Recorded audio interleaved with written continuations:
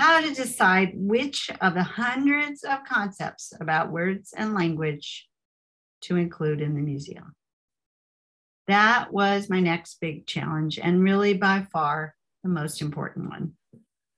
What we decided to include in the museum would make or break its reputation, and whether visitors found it fun or interesting or worthwhile. To help Patty and me decide on content, we conducted an RFP of museum design firms, which only design firms that tended to use technology in their exhibit designs.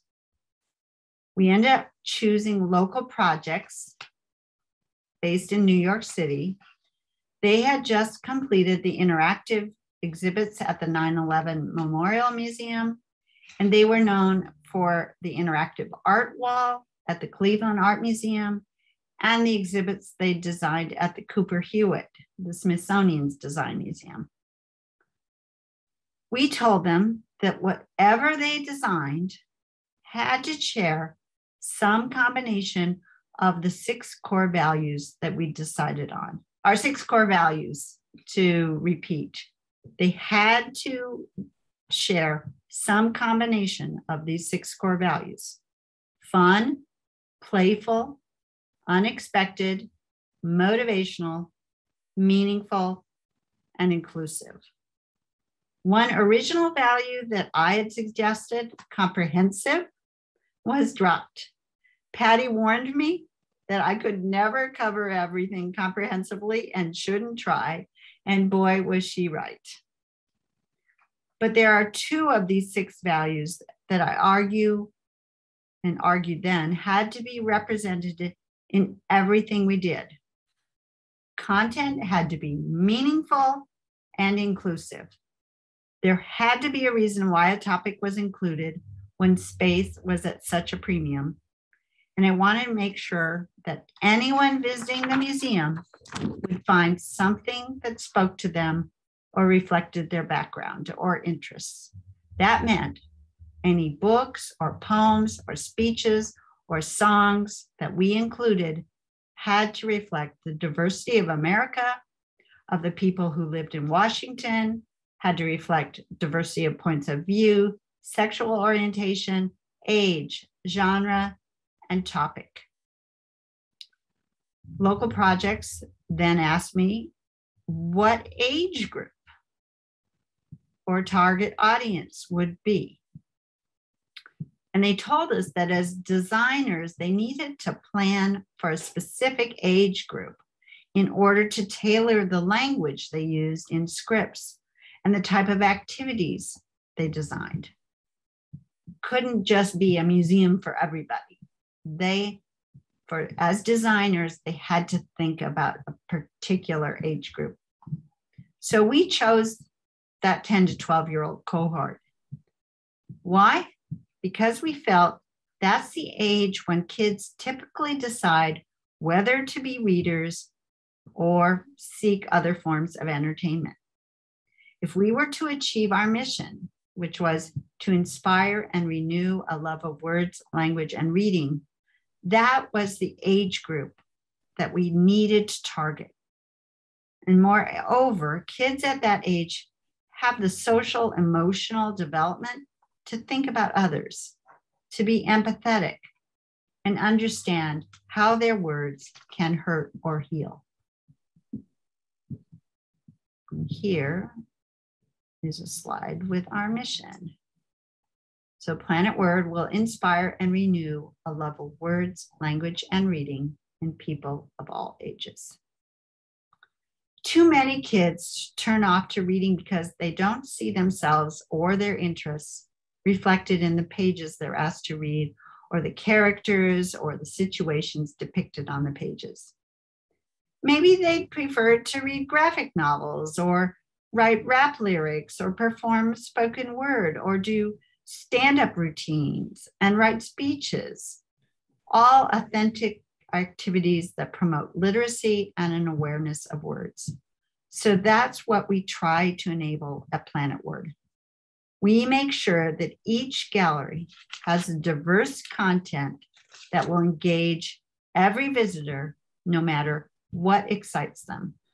We want to ensure that all visitors feel recognized and valued, not intimidated or marginalized, that they see themselves represented at the museum.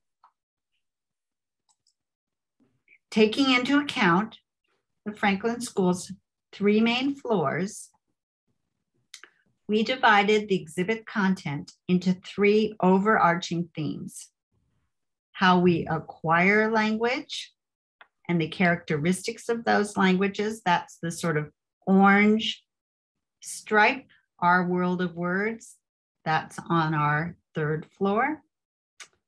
What we can do with words, that's the pinkish purple magenta stripe inspired by words. And the power of words, that's the green stripe, and that's on our 1st floor. Breaking those themes down even further, local projects developed exhibits on early childhood language acquisition, etymology, languages around the world, songwriting, humor, oratory, imagery, poetry, advertising, copywriting, and the impact of words on people's lives. In addition, we designed many auxiliary exhibits on topics such as linguistic bias, animal communications, media literacy, and endangered languages. Those supplemental interactives now number 19, and we've got ideas for about 10 more on everything from speech-language pathologies to polling and testing languages. In an amazingly original approach, local projects proposed that we create a largely voice-activated museum, a museum where visitors' voices would determine to a great extent the course of the visit they'd have at Planet Word and what they would learn.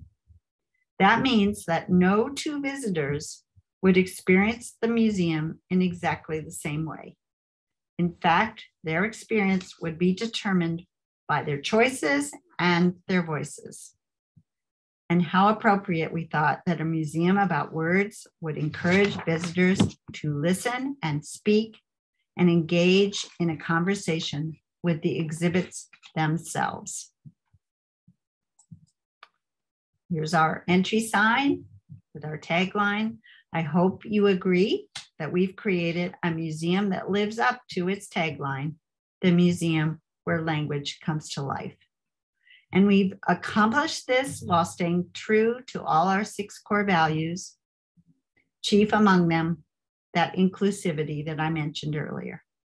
We've incorporated that value into every experience and even built it into the infrastructure of the museum, not just the all-important content of the galleries, but it's demonstrated by our free general admission, by the diverse voices you hear, by the artwork on display, by the terrazzo floor that you walk on, by the bathroom walls and the lockers that are decorated with the International Phonetic Alphabet.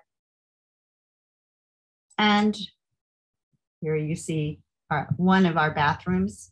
We have restrooms on all 5 floors of the museum, and each level is decorated with a different theme. And here, we're languages, words from all different languages around the world for toilet.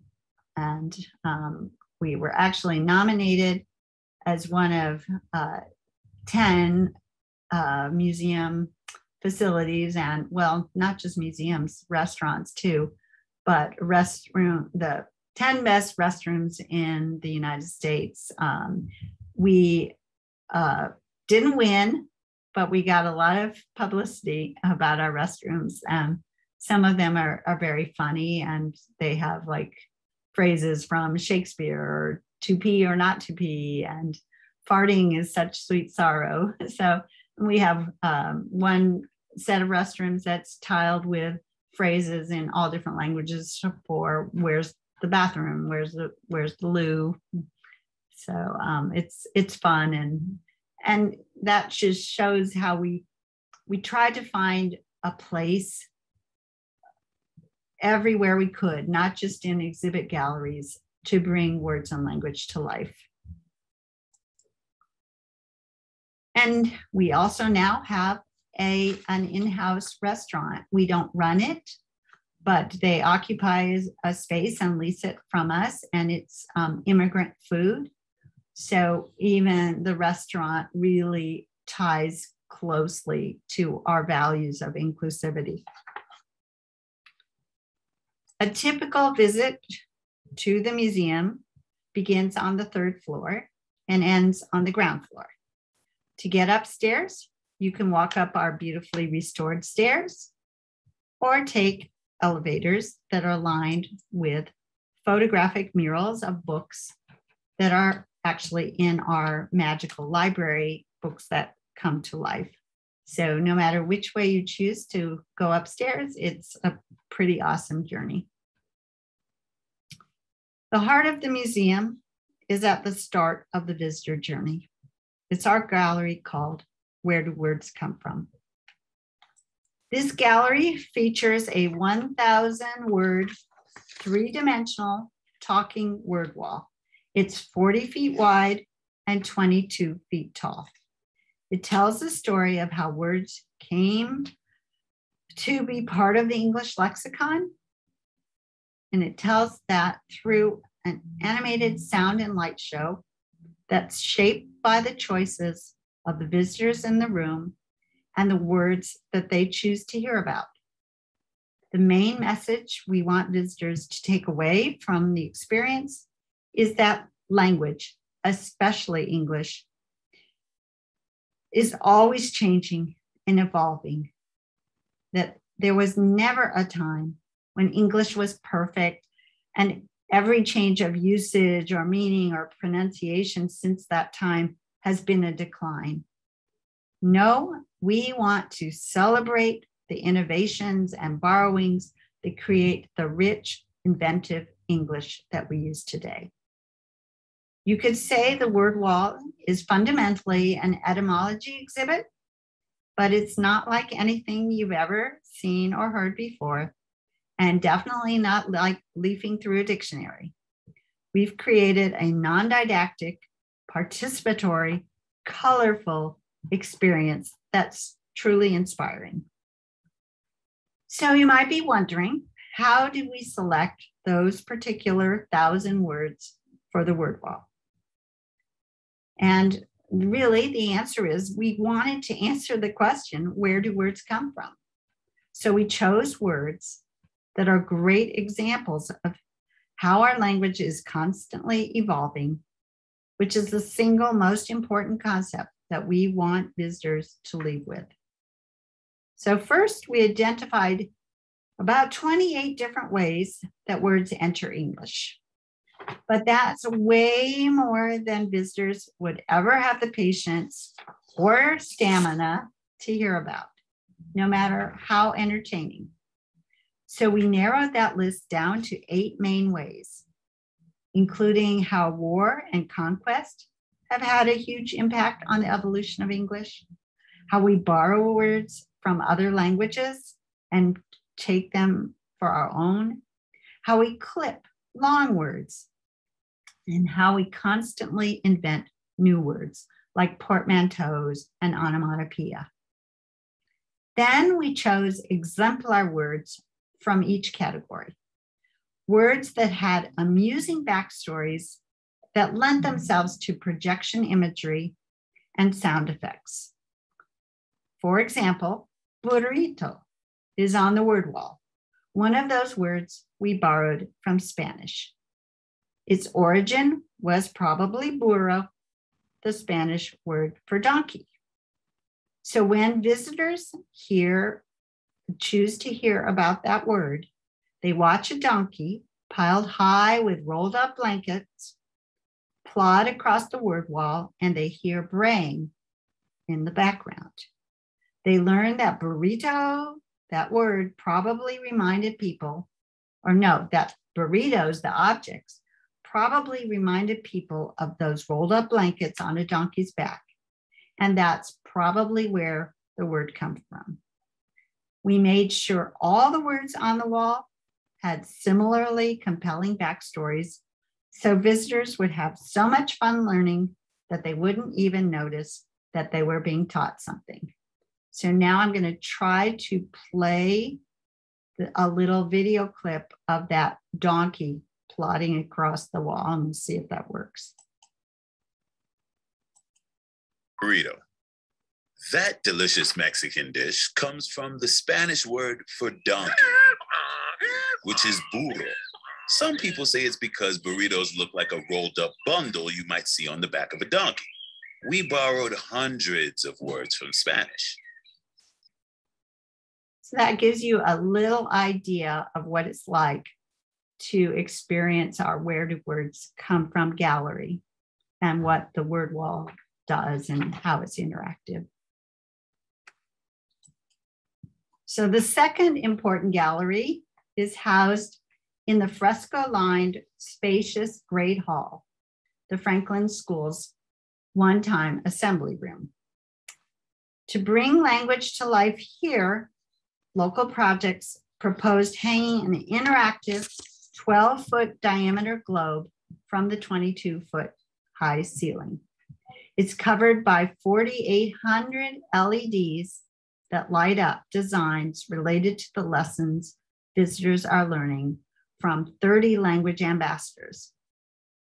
They're native speakers of their language, filmed in a New York studio, reading scripts that we wrote and researched about their native language.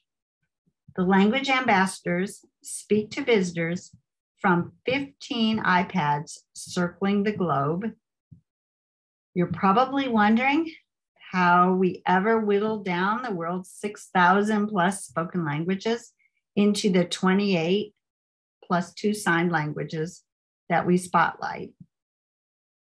And here's another picture of the globe lit up and with a language ambassador from an Aboriginal group in Australia. Here's Hillary. Here, she's our Irish ambassador.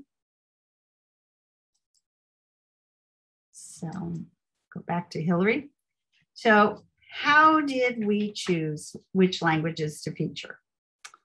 Well, we knew that we had to feature commonly spoken languages that any visitor would expect to hear: French, German, Spanish, Russian, Mandarin, Chinese. But we also wanted to include examples of indigenous languages, rare languages, endangered languages, and languages spoken by the DC immigrant community, the people who would be very likely to be our visitors. And third, we needed to choose languages that were evenly geographically distributed around the globes because, as you saw, the iPads are circling our globe chandelier. And the fourth factor that we had to consider was the traits of each language. Because for each language, we created and wrote 2 mini lessons.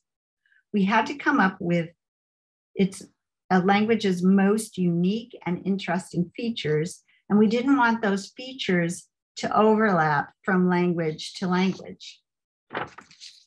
One of my favorite examples is what visitors learn from our Quechua ambassador. Their concept of the future, as you might know, is something that lies behind you because you haven't seen it yet. And likewise, in Quechua, the past is ahead of you because you've already seen it. Just the opposite of English, where we say the future lies ahead of us and the past behind. Examples like these keep visitors intrigued and eager to go from iPad to iPad to see what fascinating lessons await. And another fun language is given by our Hebrew ambassador. One of the mini lessons that she gives is about the guttural chet sound in Hebrew.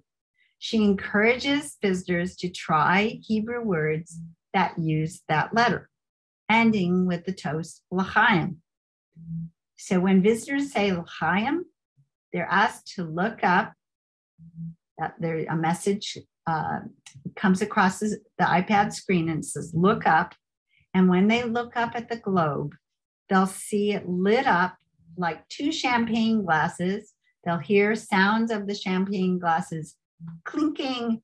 And it's such a positive, joyful reinforcement for, rewarding people for trying to say something in an unfamiliar tongue. On the second floor of the museum, all the exhibits are devoted to what we can do with words. So songwriting in our karaoke style gallery, to humor writing, to oratory, to storytelling and poetry. On this floor, the most memorable gallery is surely our magical library, shown here, where we really do bring books to life through magical projection technology. We chose 50 books that met our standards for diversity, and each one comes to life in a unique way through art and motion, sound, and narration. Visitors basically hear a little movie trailer about each book that's designed to make them want to read the book. And so nothing makes me happier than when a visitor, especially a young visitor, especially a young male visitor, comes up to me and asks if we sell those books at the museum. And the answer is yes. We sell all the books that come to life in our gift shop, as well as all the poetry that you can hear in our poetry nook. On the ground floor, oh, I forgot. I'm going to show you how the books come to life. So in the middle of the gallery is what we call our story table.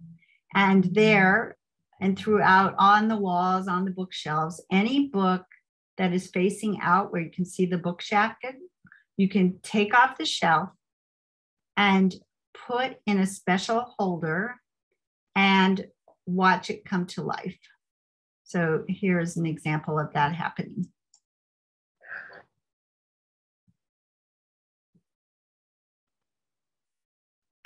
Long Way Down is the story of a young man named Will Holloman who loses his older brother to gun violence. And the next day is thrust into a situation where he's forced to make a really complicated decision. His neighborhood has given him rules and codes to abide by. No crying, no snitching, and you always seek revenge.